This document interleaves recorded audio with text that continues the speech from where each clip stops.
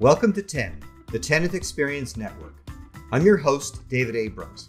In this episode, we are connecting with Gary Phillips, Managing Director, Eastdil Secured. In this episode, we learn that Gary's career journey began working at Deutsche Bank, where he was assigned to an economic group focused on real estate. And so began Gary's residency in New York and his passion for the real estate industry. He attributes some of his success to his personal drive and nurturing long-term relationships. Gary has been exposed to all asset classes, but was able to share his insights into the office category and the challenges that it is facing, with consideration to the different classes within the overall office class. Gary provided a glimpse into the current state of the buy and sell market, as well as the new players that are entering the field to take advantage of current opportunities. We discussed the need to continue to create and support thriving business districts in cities, and in particular, the importance of patronizing local businesses. Gary provided some interesting thinking about the new role of HR departments and their connection to creating physical spaces that help to achieve corporate goals. Gary sees the CRE space through an interesting lens, and I look forward to tapping into his expertise again in the future. We're excited to share this podcast with you, so be sure to subscribe to 10 so you never miss an episode of the Tenant Experience Network. And now I'd like to welcome Gary to the show. I'm really glad you could be with us today, and I'm looking forward to our conversation. Likewise. Glad to be here, and thanks for having me. Of course. So I'd love to begin with a little bit about your journey to your current position role. How did you get started in the business? Sure. So a little bit of luck. When I first got out of school, close to 25 years ago, I was in New York and was part of the Deutsche Bank banking program. And that's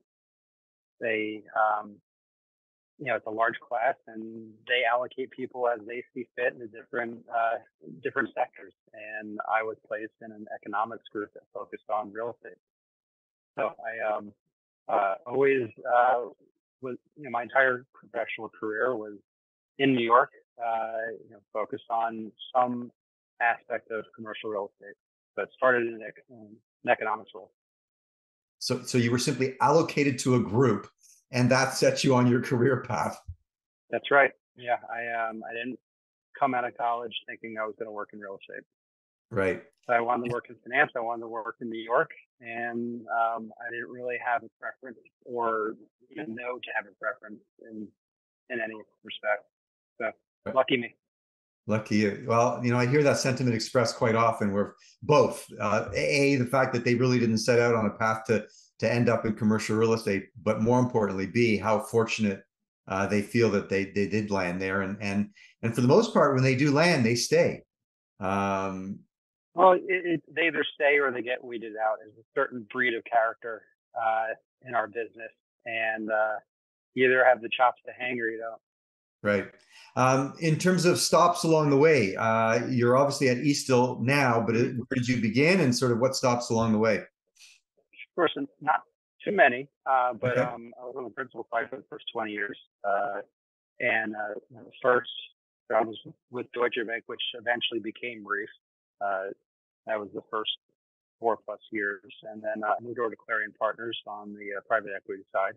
Right.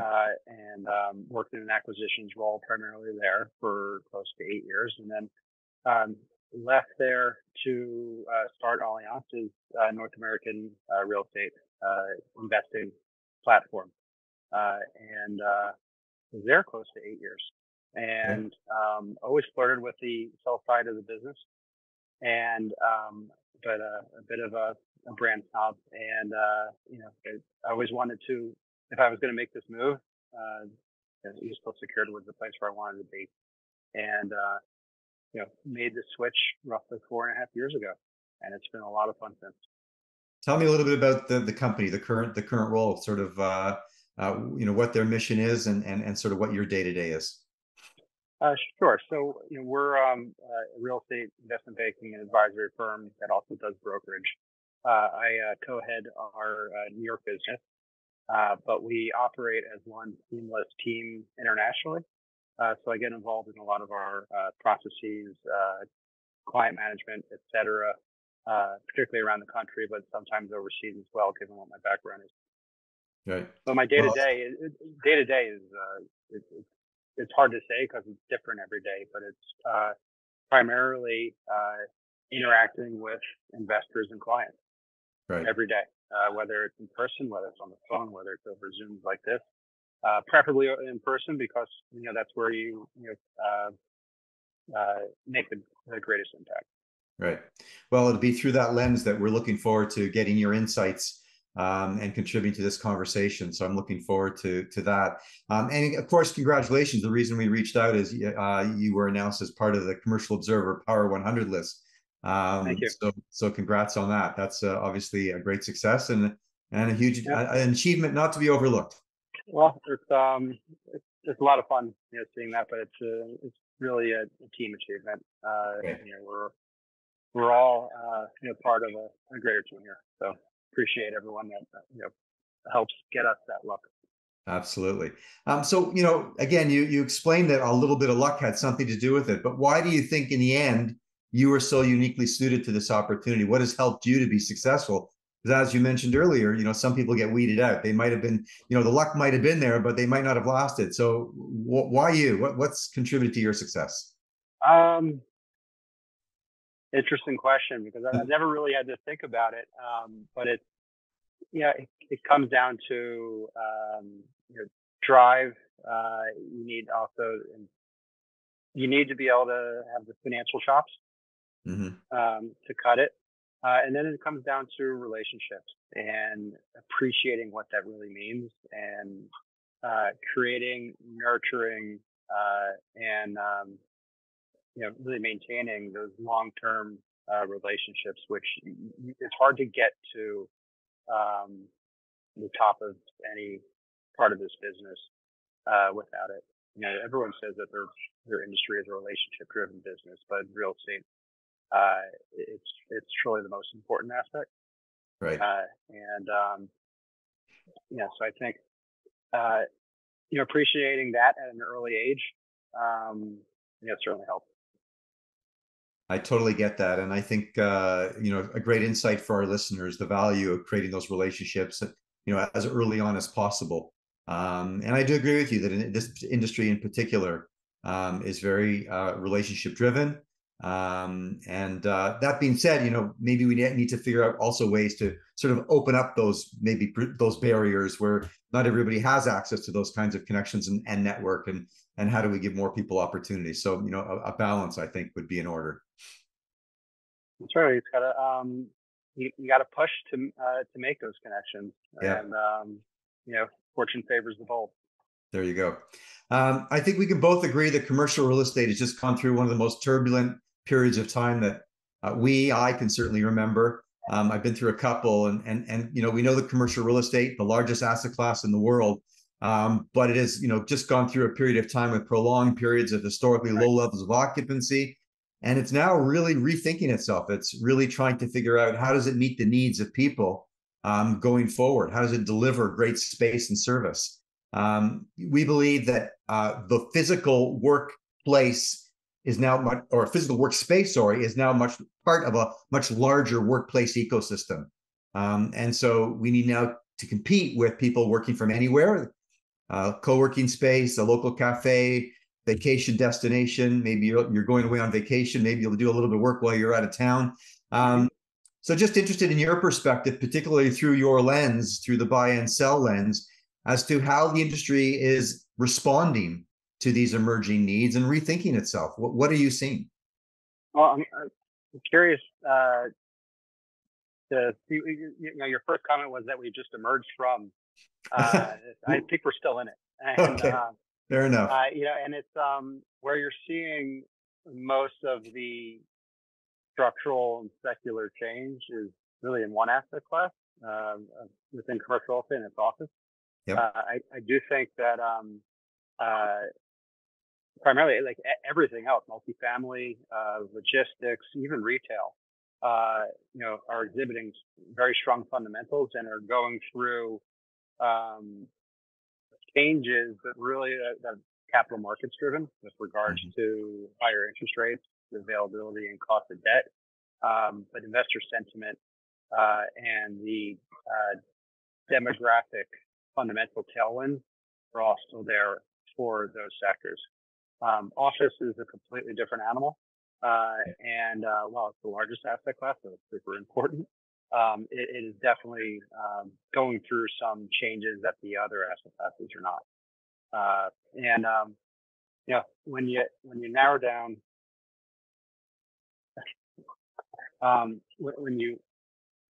when you narrow it down to just opposite, it actually there's different asset classes within the asset class, if that's Right. if that makes sense. Brand new construction, the high end luxury side of the market is definitely flying above the storm clouds. We're seeing strong leasing activity within that space. There's still not a sort of vibrant financing market, but there is a financing market, and the equity capital markets are still there. Now that's been repriced similar to the rest of the commercial real estate world, but it's still liquid to a degree. Right. There are segments of the office market that are likely going to see, I hate to use the word permanent, but there will be equity that likely never comes back. And these are B and C properties that are not close to transit, don't meet the physical characteristics of what tenants want today with regards to light and air, core depth, et cetera. Right. Yep. But also aren't necessarily viable for alternative uses. Right. Whether that's converting into residential, to life science, to storage, or other asset classes that are going to be more financeable and certainly would serve a need for many of these urban markets. I agree with you around the B and C space, and we do have some B and C buildings utilizing our platform, our technology in Manhattan, helping to deliver a better experience, helping to digitize the customer experience and compete, to your point, with that flight to quality and position themselves as technology forward and really trying to change their game. And in some cases, they're fully leased and doing quite well. But to your point, there are a lot of other buildings that likely, perhaps aren't in desirable locations or aren't in proximity to transit. And then if that conversion opportunity doesn't exist, it's sort of, well, what next for them? Yeah, I think that's right. And then you have an entire segment of the market that just has been repriced and with it's not refinanceable in its current state. So it's going to require fresh equity and what we're likely to see is a complete market repricing for a large segment. So from a buy-sell sort of activity level, what over the last, let's say, 12 months, what kind of trends are you seeing? Is there more, obviously, is there more or less activity than perhaps 12 months earlier, and sort of in what spaces? So speaking for office, it's a quicker conversation. Sales activity is tremendously down. Depending on the market, it's anywhere from 60 to 80%. And that's driven quite a bit by one, investor sentiment, but two, the lack of a functioning financial market for that asset class. Where we have seen buyers, primarily been users, which is sometimes very hard to predict, but also private high net worth who are not beholden to an investment committee or necessarily running 100 different sensitivities on a whole period IRR analysis. They're not running a DCF. They're focused on really two main metrics, and that's going to be basis and yield on cost. Right. And they're looking at this as New York is cheap once every a decade or two. Right. And this is an opportunity to acquire real estate that otherwise would not have been available to them, and then that they can hold for decades to come. So in some respects, it's just generational opportunity to acquire office product at in some cases, low land value. Right. So are you seeing new buyers, new buyer groups emerging? Are you seeing existing companies create No question. opportunity funds? Like who's sort of at the table? Right now, it's primarily the bid sheets, which are not you don't have to scroll to the second page. It's primarily those private buyers and high net worth. We do expect some of the institutions to come back between now and year end. I think some will be announced pretty soon. But it's going to be primarily groups that are that have mandates to acquire value add office. It's not going to be necessarily the large U.S. pension funds or Odyssey funds that are coming back, can be roaring back to the market. We think that's probably a few years out. They are all overweight office right now. Right. So they're likely to be sellers over the next 12 to 24 months. But we think it's going to be you're going to see some institutional groups return to the market because the yields and the BHEs are just going to be too attractive. Right. And do you think in the B and C space that there are a lot of players just sort of hanging on? They haven't necessarily started, they haven't promoted the fact that maybe they're looking for potential dispositions, or are you seeing, is there more inventory on, available now, or is it still relatively low and kind of you're waiting for that storm maybe to hit? Well, there isn't much product on the market right now. I think that every office building is likely for sale, right? But not necessarily on the market. What we're likely to see, deal flow over the next 6 to 12 months is from one's gonna be lender driven sales activity, whether that's a loan sale, a short sale, or a refi that comes up where the existing sponsor isn't looking to put in fresh equity in order to effectuate a refinancing. So they're going to be, forced to sell based on that maturity. Right. Or you're going to see some of these Odyssey funds, the large institutional investors that are overweight office, rip the Band-Aid off. Their internal marks are going to get to a point where it narrows to pretty close to where the spot market is, where they can justify the sale and redeploy the capital into higher conviction asset classes. So, right. We have a building on the market right now that is exactly that situation. I think we'll see more of it. In terms of the buyers, are when they're looking at properties, are they looking at, obviously we're very connected to the technology world, and we think that technology can be, a tremendous equalizer in helping to, position buildings and help bring people back and engage with people in a completely different way. So are you seeing buyers looking beyond the physical and thinking about, how these buildings are run or what technology may or may not be available to help engage with the tenants? Any conversations around that, as you're moving forward? Is your question more around like the buildings that are less in favor and how you can retrofit it to? It's an interesting question. Not yet. Okay.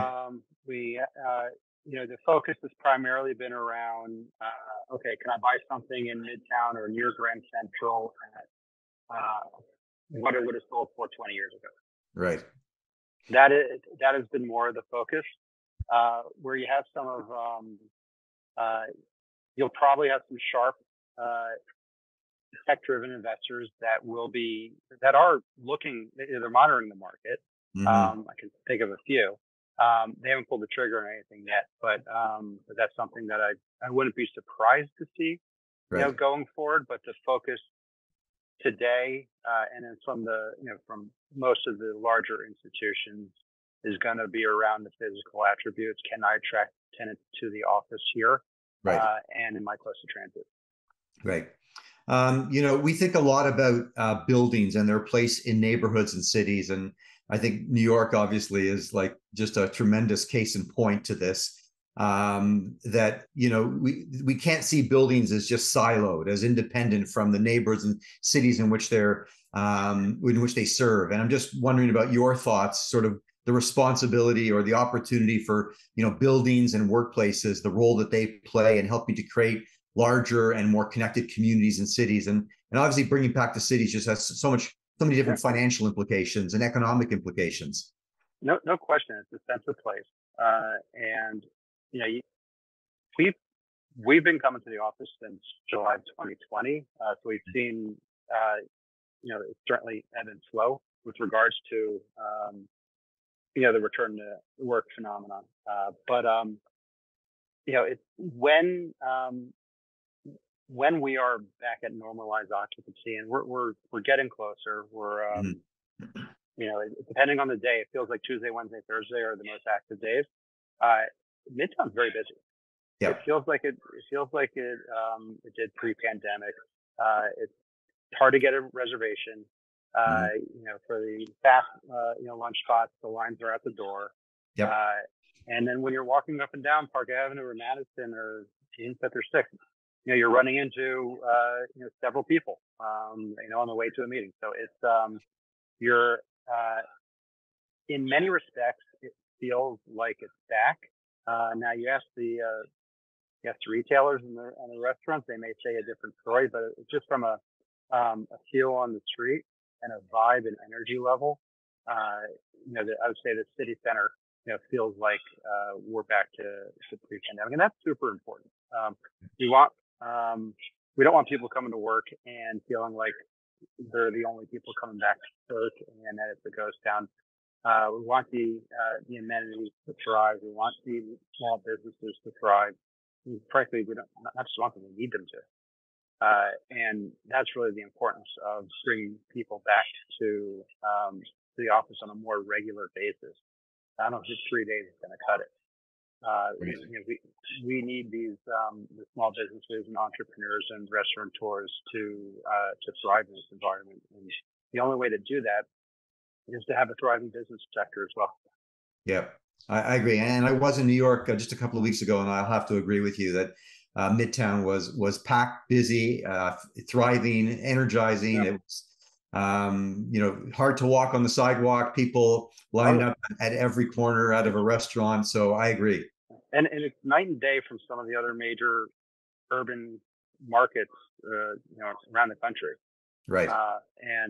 So we always like being the flag bearer here in Gotham, and we're happy that we're hopefully at least leading charge on return to normalcy. Yeah, for sure. All right, let's take a short commercial break, Gary, and we'll be right back. Sure, thanks. This episode of 10 is proudly brought to you by Hilo. Hilo is a rapid deployment workplace engagement platform for the hybrid world that enables building operators to connect to their tenants, whether they are at work, at home, or anywhere in between. We are in the midst of a seismic shift in the evolution of the workplace. Now more than ever, it's clear that the most important asset of a building is the people. Commercial real estate leaders recognize that tenants and employees want new kinds of spaces, services, and amenities to support having the flexibility to work from anywhere. Workplace engagement solutions that connect hybrid working people to buildings no matter where they are have become a major differentiator as buildings compete to retain current tenants and attract new ones. Hilo empowers building operators to meet this challenge. To learn more about Hilo and schedule a demo, visit hiloapp.com. And now I'd like to welcome back to the show Gary Phillips, Managing Director, Eastdil Secured. Gary, once again, thank you so much for joining me today. Thank you, David. We talked a little bit about technology, but I'm just curious, we're certainly seeing technology playing a significant role in reshaping how building operators are delivering great experience for their tenants and also impacting operations of their buildings. Workplace engagement is obviously becoming a very important discussion, uppermost in everyone's mind. I'm just curious, as through the lens of buy and sell, what are you seeing people talking about in terms of recognizing that we need to engage people in a different way? If the workplace, the physical workplace, is going to compete and it's going to be a place where people want to be, what are you seeing, first of all, from a technology perspective, perhaps, that's contributing to that, and again, just helping to position buildings as the place to be? I think much of that technology is going to be centered around the amenities within the building. If you're, strictly speaking from a landlord perspective, obviously tenants are going to have their own, programs within their spaces. but a lot of that's going to be focused on, I think the amenitization of these assets. And some of it's not going to be technology driven. It's just going to be, human nature driven. And that's going to be Right. activating outdoor spaces, creating, senses of community within a building. We've seen some office landlords build out amenity floors that feel like a private club, which has Right. become an increasing trend here in New York and other parts of the world. So I think that's going to be a trend that's going to be here to stay, and is not always going anywhere. But it's companies are they're viewing their office space as it's become part of the HR budget, Right. and you need to create a place that people want to come to, people want to congregate at, and not only for recruitment but also for talent retention. Yeah. There's everyone has a different opinion on this, but I believe that people are most productive when they're around other people, Mm-hmm. So employers finding ways to incentivize their employees without using the stick, have them come into the office at a regular rate is I think it's going to provide dividends going forward. Yeah, I agree. And I think those incentives are not only, free lunch and, some of those bells and whistles, but I think it's, reimagining space itself and the way in which space now provides value and benefit to their employees. Mm-hmm. And I think, if you can create unique situations and unique opportunities for people, they're going to want to be a part of that. No question. And I think at the upper end of the market, it's going to be less price sensitive too. Right. Because if you think about it, the rent is a much smaller fraction of a company's budget than their payroll. Right. And if you can create an atmosphere where you're getting more productivity out of that very large expense item, mm-hmm. by incrementally increasing a much smaller part of the overall pie, it makes a lot of sense. So I think that to have the right space, you're going to see, I think you're going to see landlords be able to push rents, to limits that they didn't, that will exceed their expectations. Right. I liked your sort of drawing the dotted line now between, bringing HR into the conversation, and that the physical. I never like to bring HR into the conversation. I know, but I think you're right. And I think actually HR departments have taken on a whole new value, purpose, and role within companies. It used to be about processing, payroll and providing, health benefits. I think that the HR role has taken on a much wider, view and does now connect intrinsically to the space and creating those kinds of opportunities and using space as a way to engage their people and build culture and get the best out of them. So it's become a vital part of the C-suite across the board. Right. And in some respects, we should all consider ourselves human resource managers. It's vital to the success of any company. Yeah, agreed. Thank you for sharing that. Our closing speed round is an opportunity to get to know you, Gary, a little bit better. So when you're not at work, what do you enjoy doing? I love hanging out with my family and my dog. I live in the Upper East Side of Manhattan, so we enjoy everything that the island has to offer. Go out, eat out a lot, and love Central Park. Right. Awesome. What is your favorite drink of choice? Hot, cold, alcoholic? Well, I appreciate a well-made martini when the time is right, and then love wine, collect wine, passion. Well, myself as well. So we can talk about that sometime. Either another episode all about wine, or over a nice bottle. I love that. That's great. Favorite movie or current TV series that you're watching? Favorite movie or current TV? I always I like to ask this question to people: is if you're on a deserted island, what 3 movies do you bring with you? Right. We learn a lot about someone when you see their video collection. But The Big Lebowski is probably my favorite movie. seen that more than any other, maybe by a large factor. Right. Okay. Name one way in which technology has improved how you live or work. What we're doing right now.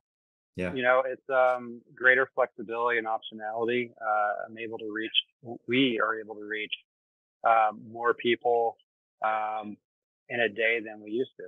And, instead of running around, we're able to have meetings like this, on the regular. So, I think being able to provide that flexibility, but also being able to harness it's been, being willing to adapt to it has been super important. Right. I agree with you. I like the word optionality. For me, what I've learned is it's not always, but it sure is nice to have.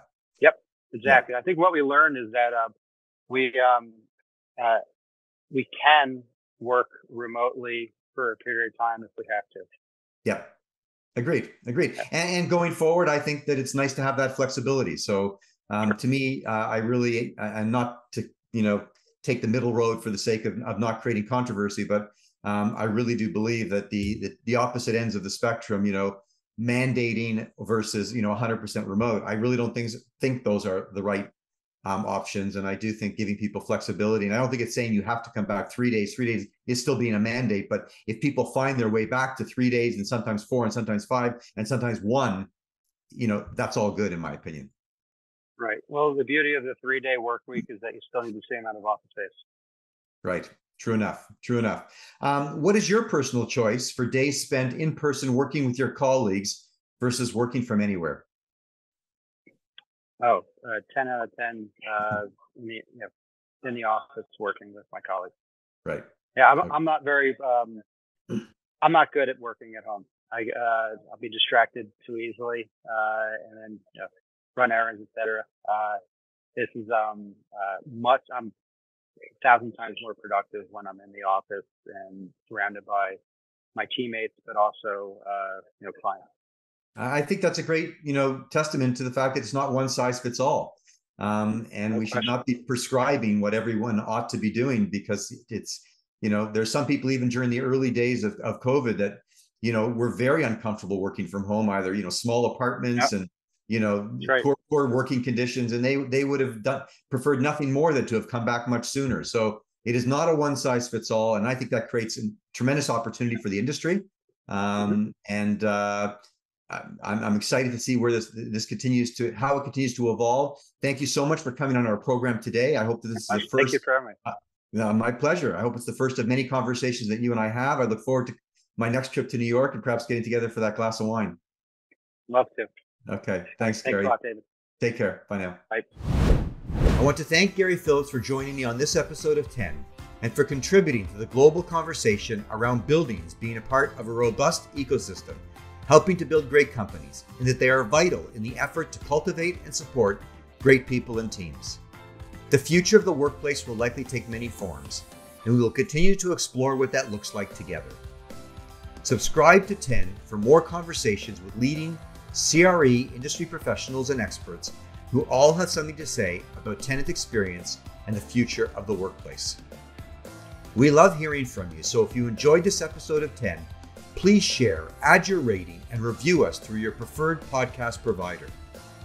If you or someone you know would like to be a guest on a future episode, please reach out to me directly at david@hiloapp.com. And until our next episode, I wish you all continued success in building community where you work and live. Thank you.